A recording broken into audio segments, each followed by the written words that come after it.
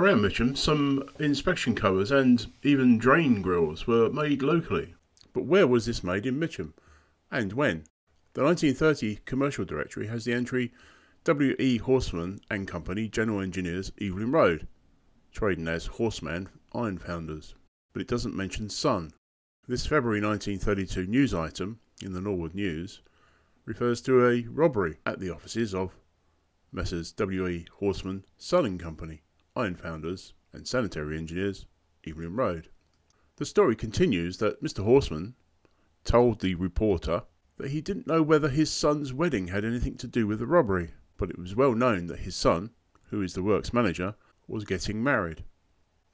Ancestry has details of the marriage of Stanley Bertram Horsman, aged 25, bachelor, foundry manager, whose father's name was William Ernest Horsman, profession iron founder. So, W.E. Horsman, Son and Company was made at Evelyn Road, Mitcham, by William Ernest and Stanley Bertram Horsman. The use of the word son on the inspection cover suggests that it was made between 1930 and 1938.